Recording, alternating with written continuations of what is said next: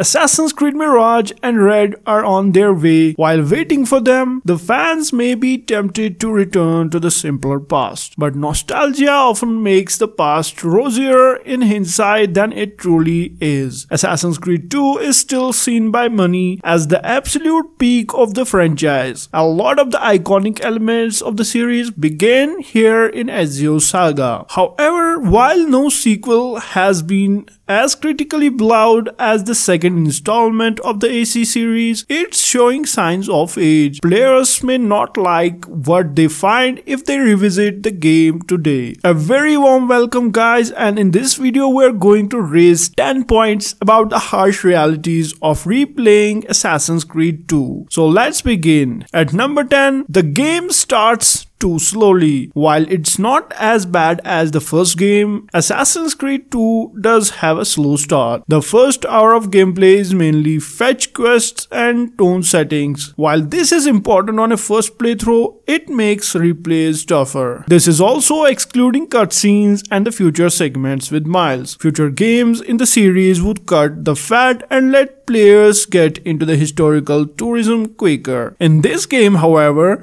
the overarching plot needs to get going before players are let loose. At number 9, crowd merging is awkward. Blending in with the crowd was one of the central mechanics of the first Assassin's Creed game. As such, it reappeared in the sequel, however, it was still pretty awkward to use. Future titles would make it easier to use or drop the mechanic entirely. The main reason the crowd blending mechanic is that different crowds move at different speeds. While future games in the Ezio saga would automatically match speeds with the crowd, it was not the case with Assassin's Creed 2. This made it easy for the player to fail to blend in and make its reliability as a stealth option limited. Number 8. The combat of Assassin's Creed 2 is too simple. Future games in the Assassin's Creed series would provide a lot of different methods of combat. There are tons of equipable weapons and skills with different effects and cooldowns. Assassinations can be done in a variety of different ways as well. While one would think more options equals easier combat, it actually means more complexity. In contrast, Ezio can just stab people and it works most of the time. While missions and combat situations can be open-ended, they are usually quick and efficient. In contrast, combat in later games can be more challenging. Taking out a foe quickly with a concealed blade is simply easier than an elaborate sword fight. Number 7. The minstrels are annoying. Amongst the crowds of people occupying Assassin's Creed 2 are the minstrels. In certain areas of the map, they are more common, but they can be found almost anywhere. They approach the player and follow them around while singing a song. This would already be annoying enough on its own. The minstrels are usually terrible singers.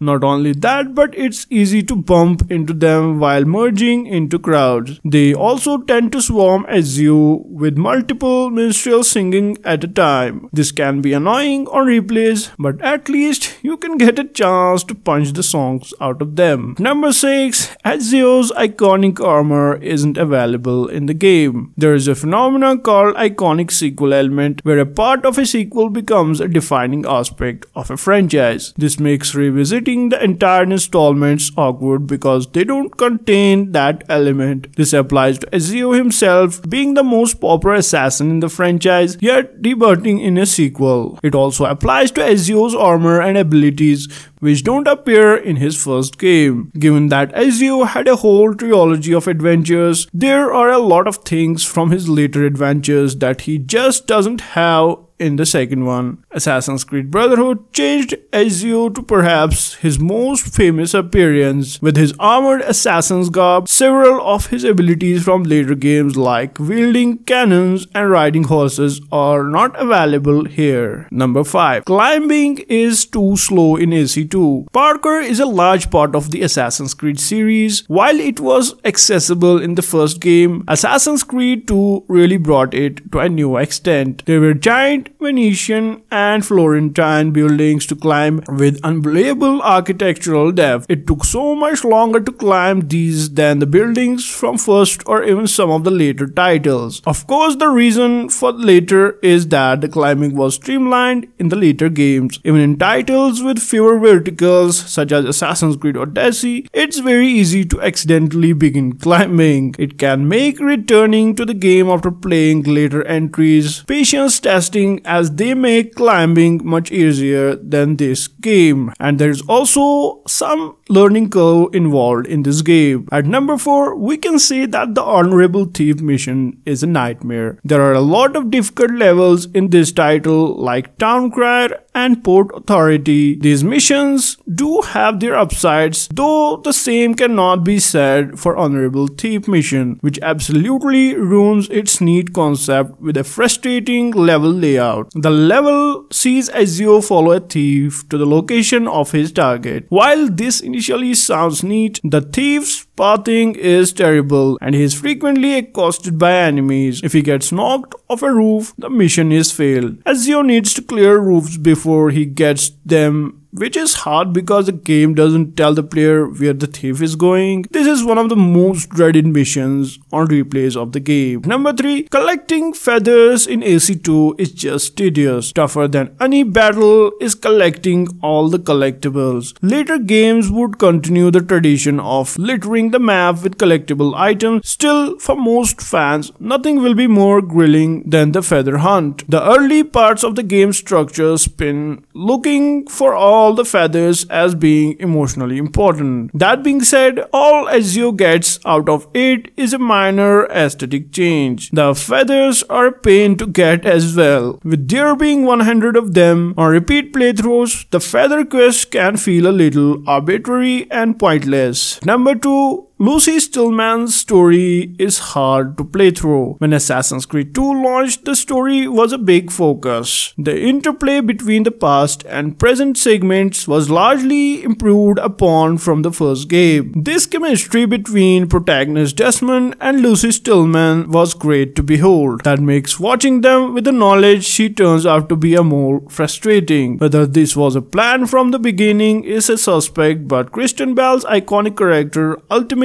becomes a villain. This makes this game's present story hard to watch with hindsight. It's perhaps best that the player just skips through them when they have a chance. So at number 1, we can say that the final boss is disappointing. Rodrigo Borgia's historical legacy is that of becoming a byword for the idea of purple corruption. While the real historical man probably wasn't that nasty, he was certainly a famous historian villain worthy of being the final boss. After all, he's a corrupt politician who ascended to the throne of Pope. You might think fighting him in the middle of a church with such great powers would be exciting. It turns out otherwise for most of the fans. He and Ezio both having pieces of Eden to use in the fight is neat, but doesn't translate to much mechanical depth. If the player is able to get in close, the fight basically becomes a series of melee attacks until he dies. This leaves any replays of the game with a sense of anticlimax, but whether that's a deal breaker is up to the player. That would be it for the day. Hope you liked this video and don't forget to like and subscribe the channel. Thanks and signing off, Game of X.